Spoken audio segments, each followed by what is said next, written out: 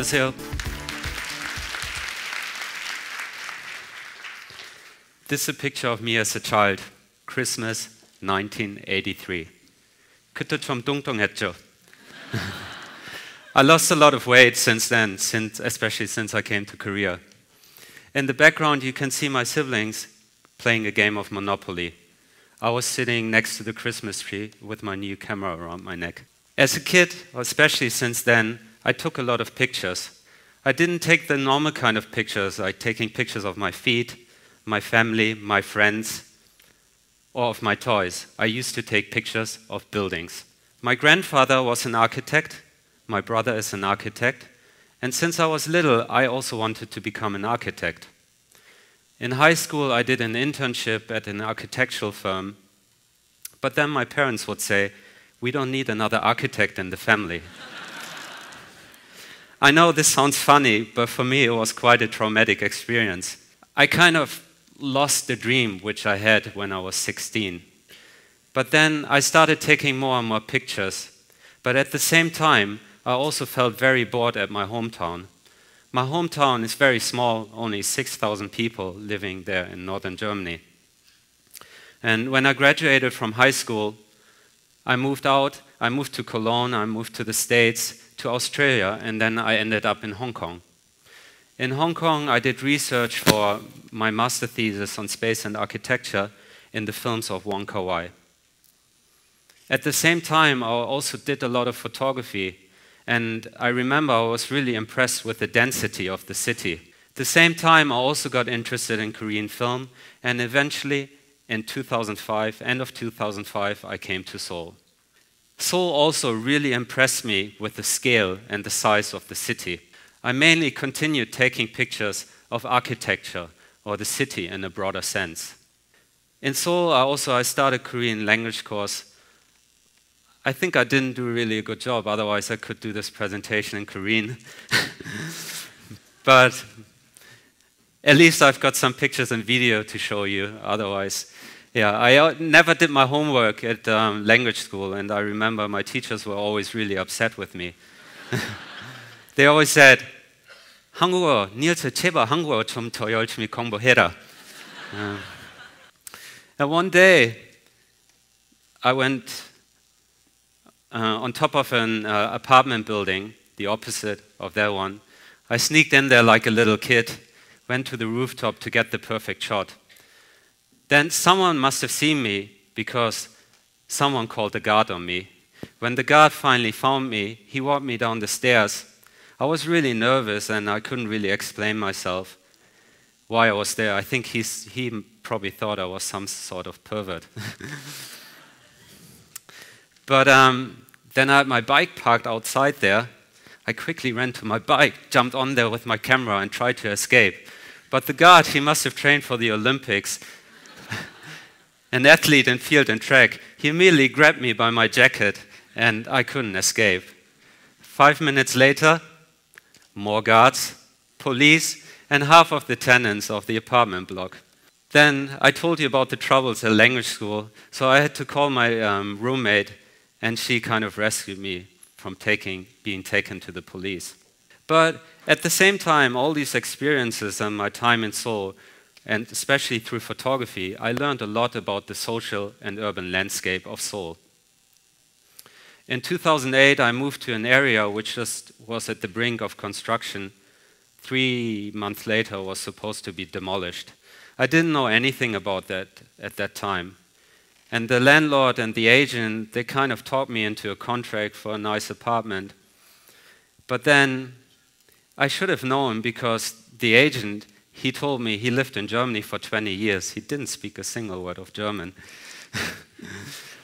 But living in that neighborhood, it really inspired me to do a new series, which I called Zugzwang. In this series, I explored empty buildings before they got demolished, but after the tenants moved out. And kind of the demolishment, which already took place in the spaces, they showed me a lot about the tension between the construction companies and the tenants in that neighborhood going on. That photo series kind of inspired me to do a music video with my creative partner, Neil Dowling. We did a music video for a song called Senior Living. The video is about an older couple which struggles with the hardships within the city of Seoul. They kind of team up and they become criminals. They steal a Ferrari, take it down to Han River, and suddenly they get romantic with each other. But after a while, their relationship kind of fades out. They don't love each other like they used to do before. But then eventually the woman becomes pregnant, and at a picnic at Han River, finally she goes into labor, and the almost father gives birth to, not a baby, a chicken. The disappointed father throws the chicken into Han River. At the back, you see a skyline of new-built apartment blocks. But the woman, she takes revenge, and she shoots the father in the head. Sorry. A lot of my film work is inspired by my photography. As you can see, at that location, I also took a photograph. That's a picture of my series Urban Landscape. It's kind of a change in my photography because in urban landscape, I suddenly integrated human beings, but also I try to make a connection between rural and urban space. With my more recent series, Urban Nature, I try to continue the similar idea. In Seoul, I found these rural paintings on walls within the cityscape. For me, these paintings kind of express a longing for the rural of people who mainly live in the city in this country. Last year, when I went back for a trip to Germany, I kind of felt that this nostalgia is also a feeling I personally share. In my hometown, I took some images with my snapshot camera, and suddenly I realized how beautiful the scenery is. Back, I told you when I was a child, I hated the place. Then going back to Seoul, I went through these images over and over again. It's something normally I don't do with my snapshot photographs. And that whole experience led me into doing a new music video. I teamed up with my friend Stuart Howe. This music video for a song called Sin City is about a fish who escapes from the countryside and he goes to the city of Seoul. After hitchhiking to the city, he makes a couple of nasty experiences within Seoul. He's lost in Myeongdong, and finally, eventually, he finds a girl. They go to a love motel, but then she turns out to be a prostitute. She asks for money, the fish doesn't have money. So she calls her manager, and the manager beats the poor Nemo almost to death. But then the next day, Nemo is found by the cleaning woman. She washes the fish, the half-deflated fish, down the toilet, and then the fish, through Han River, is brought back to his home country, to his hometown at the East Coast.